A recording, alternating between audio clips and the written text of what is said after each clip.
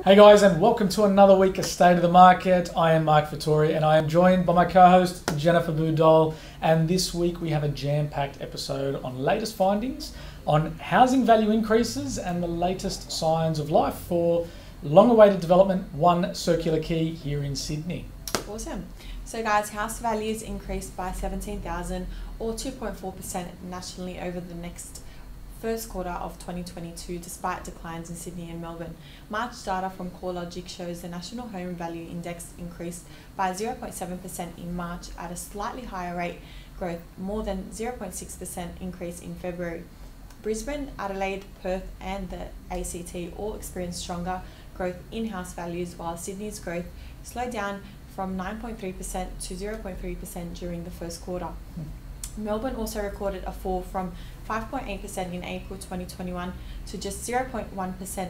House values in regional areas rose faster, 5.1%, and also in capital cities by 1.5%.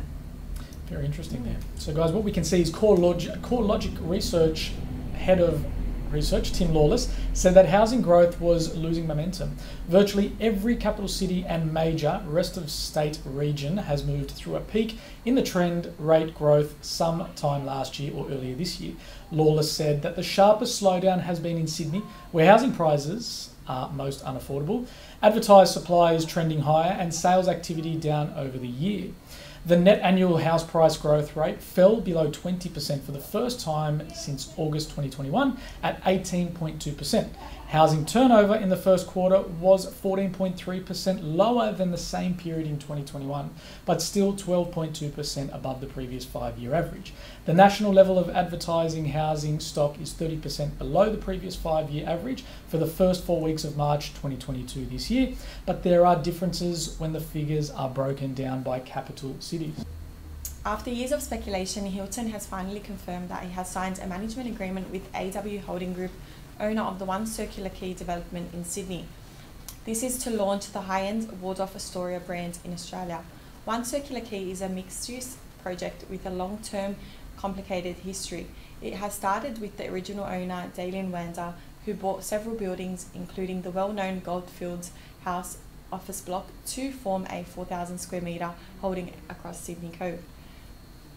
Demolition started in 2017 to make way for a 2 high-rise story building, a 61-level apartment building and a 28-floor level hotel, but the site lays empty and inactive for 3 years as the owner changed from Wander to Yuhu and now AW Holding Group.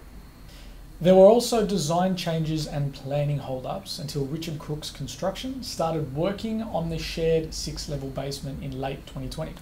Throughout this period, 2 other significant high-rise towers at Circular Quay, historically the gateway to Sydney, have soared out of the ground. Work on AMP's 49-storey Quay Quarter tower at the eastern end of Circular Quay is due to be completed by April 14, and the Salesforce tower at Sydney Place, which is 55 stories high and next door to One Circular Quay, is also scheduled to open in September this year.